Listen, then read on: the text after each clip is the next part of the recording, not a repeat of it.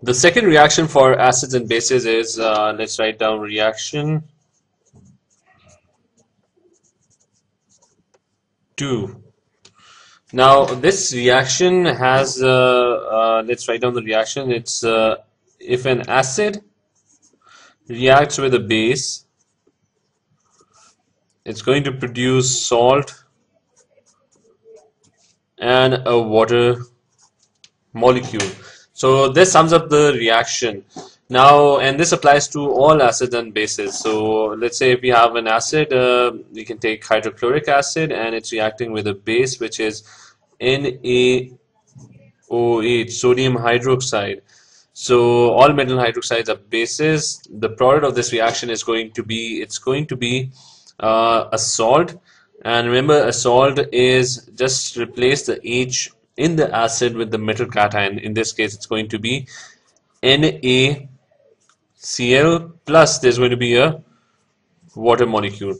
So this is one example. Let's take another example. For example, if we take copper oxide, it's another metal oxide which is a base, and it's going to react with, let's say, nitric acid, HNO3.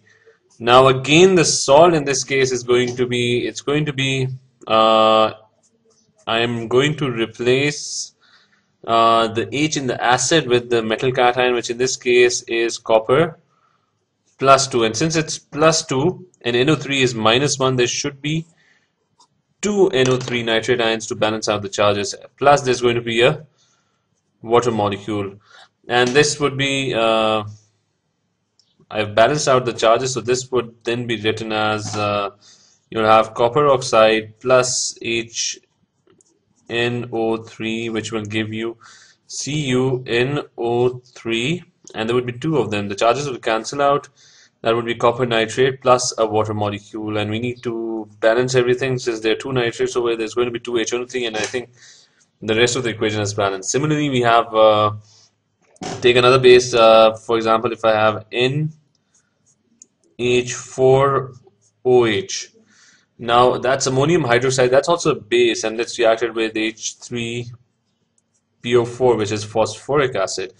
Now in this case, the salt is going to be, you'll have PO4 minus 3, which is the phosphate ion. The H is going to be replaced by the cation, which is NH4 plus 1 in this case. So it's going to be replaced by NH4 plus 1. And to balance out the charges, there should be 3 NH4 plus 1, so that's going to give you a plus 3 charge over here, and the charges will cancel out, and plus there's going to be a water molecule. So let's rewrite a balanced equation for this reaction.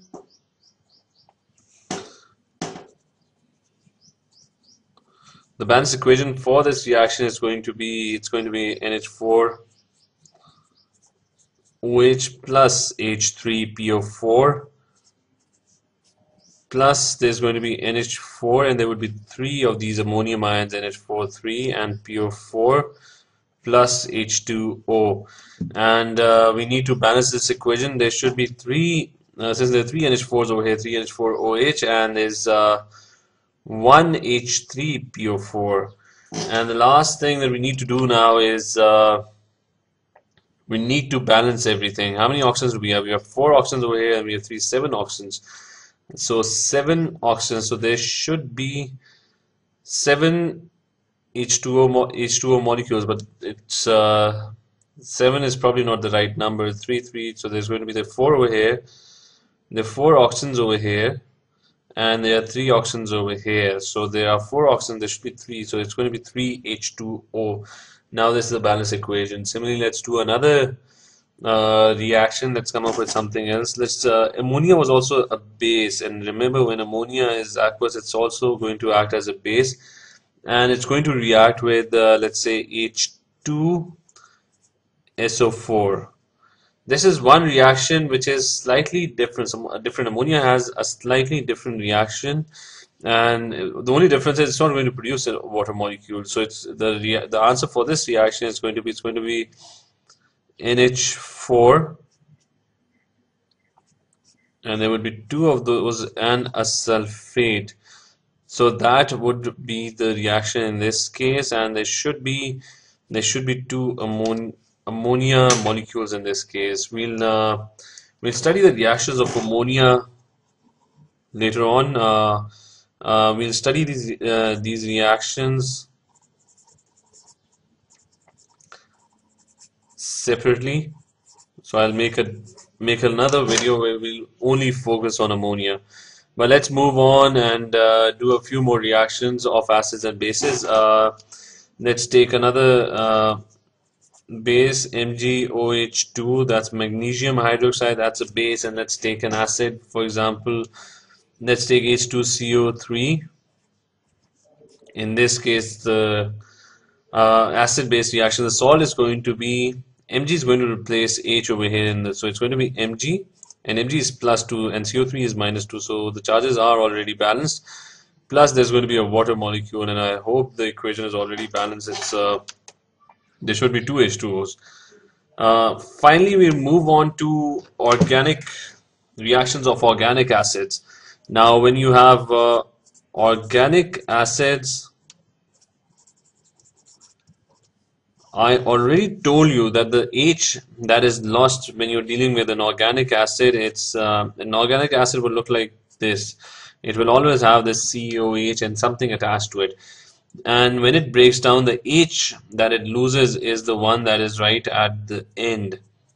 It is this H that is lost. So when we make a salt, we're going to replace this H and not deal with any other H's or hydrogens.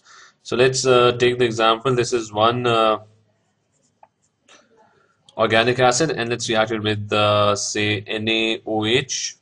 And if we react it with NaOH, a salt is going to be produced. The salt is going to be it's CH3COO-1.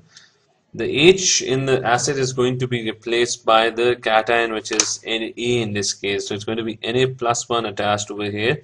Plus there's going to be a water molecule formed, and the charges will cancel out, so we can write this reaction without the charges as well.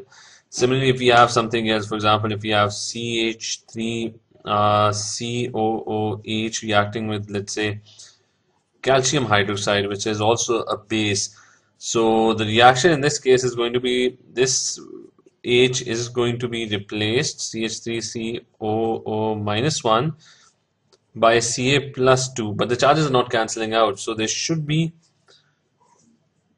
two of these and a water molecule.